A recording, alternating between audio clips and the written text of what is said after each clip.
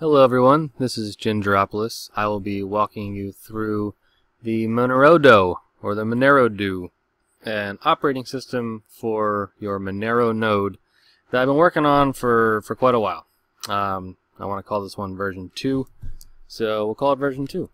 To get a sense of what the Monerodo is designed to do, you can check out codebox.link. And here I have detailed what the Monerodo operating system is. And I will soon have the new R2 link up.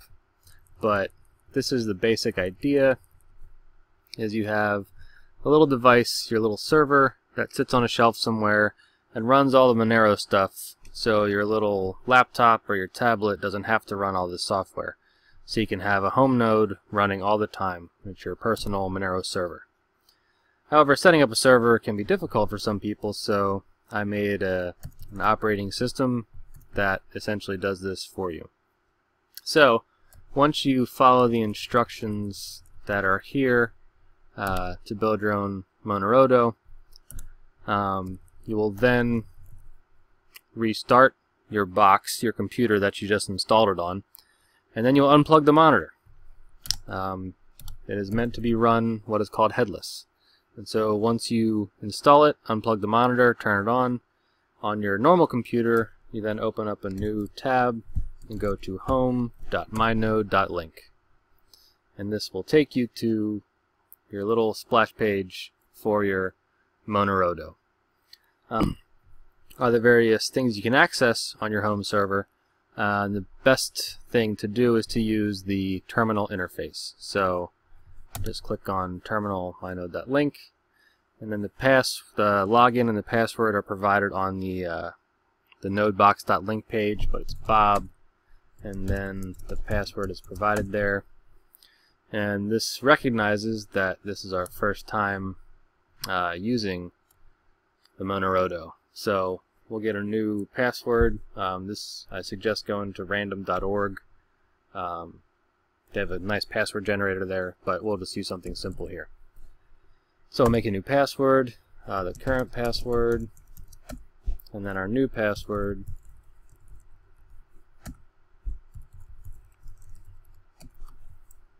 Alright. So now we enter our new password to access the Monerodo menu. Alright, so the first thing we'll see is that Monero core is not running, and the operating system suggests to check out item 0, things to set up first.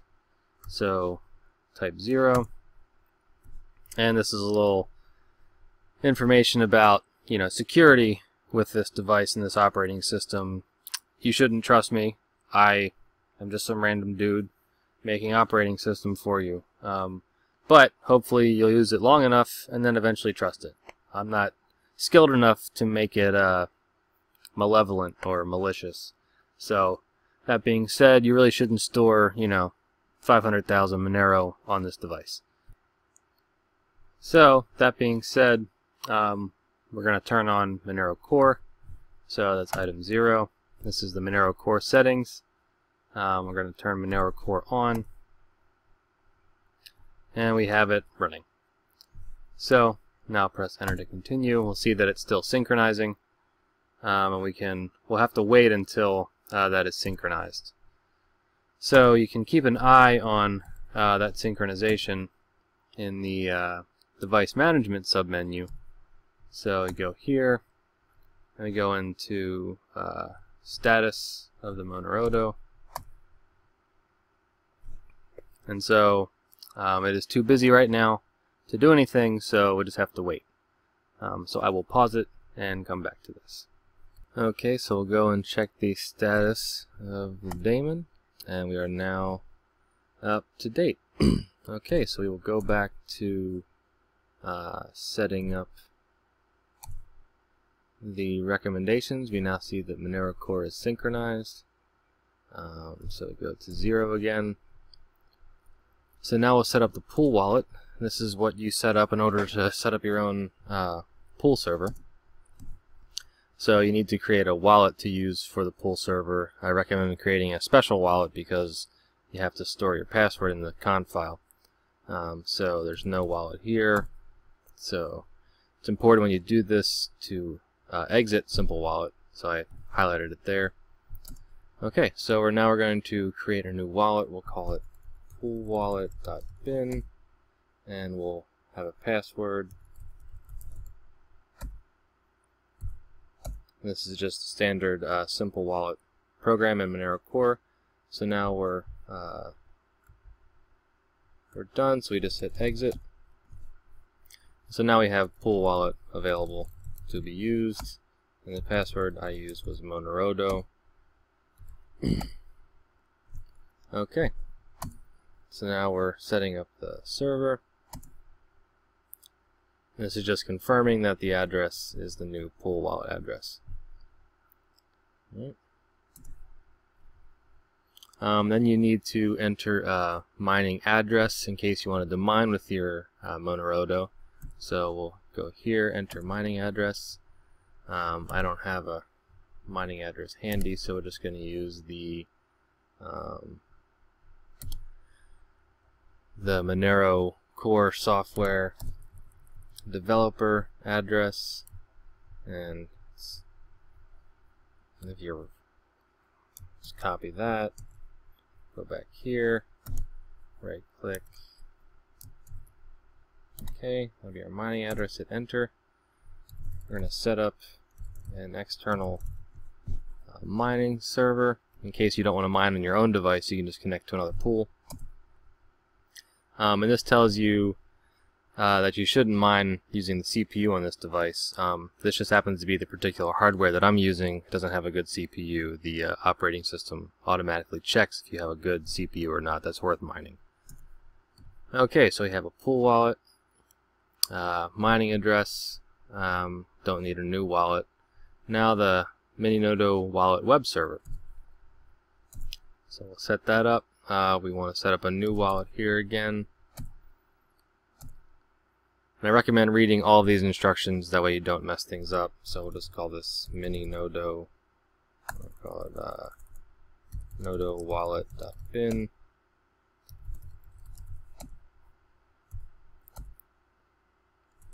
Hit exit when you're done. Okay. Again, make a good password for your wallet. Is that correct?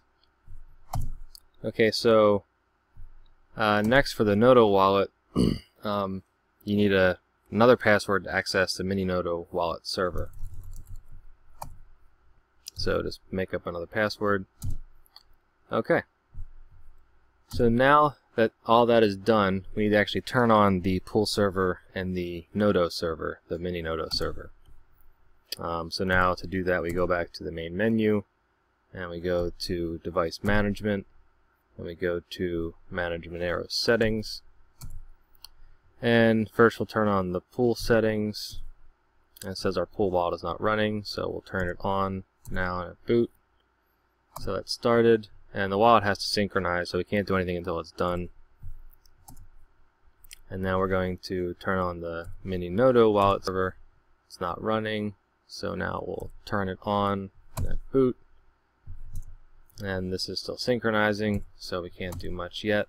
So let's check on the pool wallet, and it's still synchronizing. So we can watch the synchronization in the log menu if you want to. So here is the pool wallet server log, and we'll try to watch it live. This error apparently is just associated with the version of Monero Core. We can ignore it. The new release will fix this. So again, to exit this live log, you hit Control-C. And so we just need to wait until these wallets are synchronized. So let's see if pool, it's still synchronized. So I'll just pause and come back when it is synchronized. So while the wallets are updating, I'll walk you through some other features of the Monerodo OS. So for here we have you can modify Monero settings, and so change Monero core settings. Here you can turn it on and off, but you can also change the download and upload rates. So if we go here, the standard is 2. We could enter, this is kilobytes per second, so we can enter 4, and the download we can enter 4, and this is starting it automatically.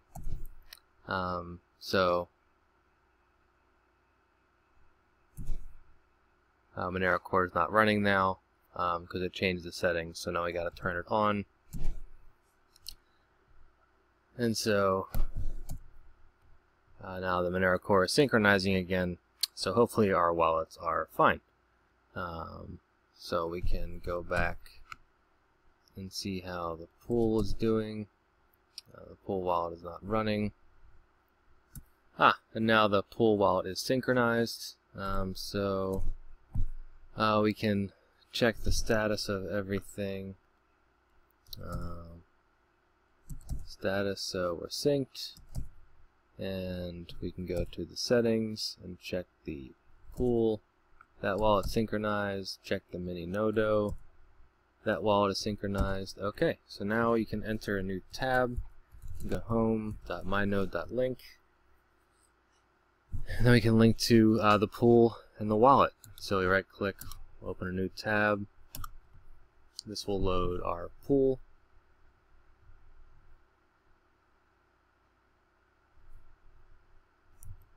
And this is all to see the daemon activity. And then we can go to our wallet, which is the Monerodo server.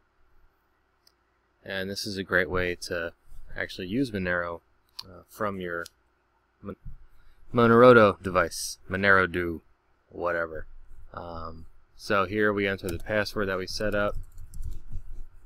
And so now you can use this to send coins. And this is actually put together by Shen. And so it actually works with XMR.2, so you can send to a Bitcoin address from your wallet.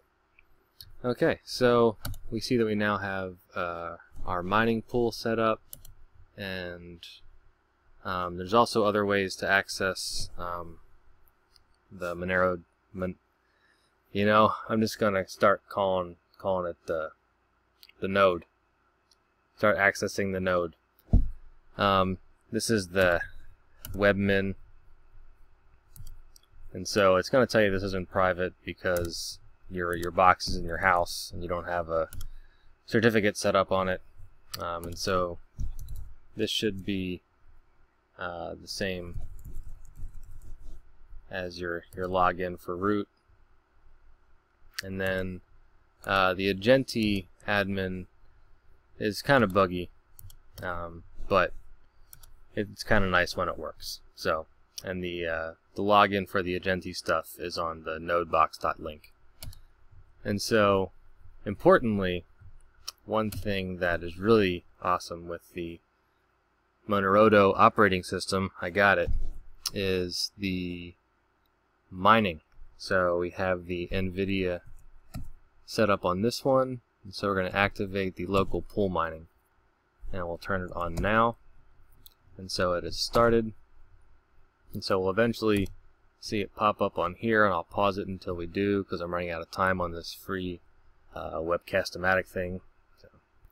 Okay, so we can see that the pool has started to see the hash rate from our NVIDIA miner on the same box. And back on the terminal, you could go to device management and go to access logs and see the NVIDIA log.